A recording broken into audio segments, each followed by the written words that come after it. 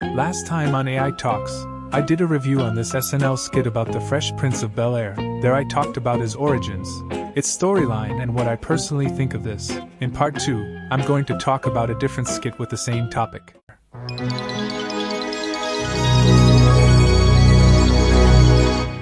My question for this is, what does this have to offer?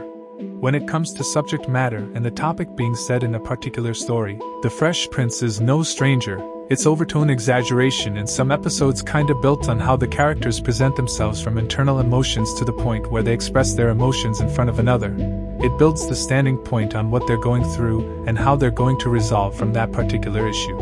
I've been waiting for this for a long time, my whole life, and ain't nobody gonna stop me. This type of subject matter stands out to us the most because how the characters actually feel expresses the tone that it gives and how real it will turn out to be. But for this skit, this will not be the case.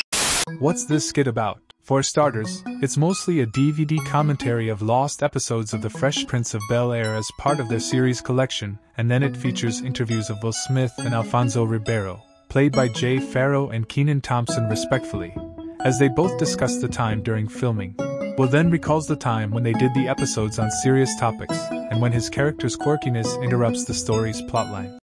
I'm late because Mr. Henning touched me. There's been a car accident, and Philip Banks has been badly hurt. Cha-ching! If you have a problem, I'm here to help you, okay?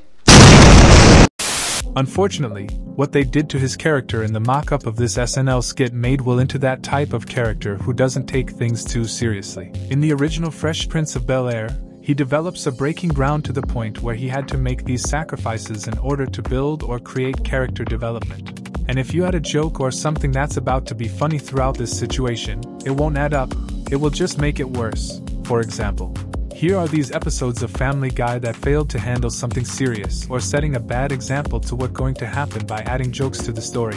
It is not a good concept, it only made fans rage quit. Back to the skit. Will said that he's still learning how to be dramatic while filming. When we did some of the more serious episodes, well, let's just say I was still learning.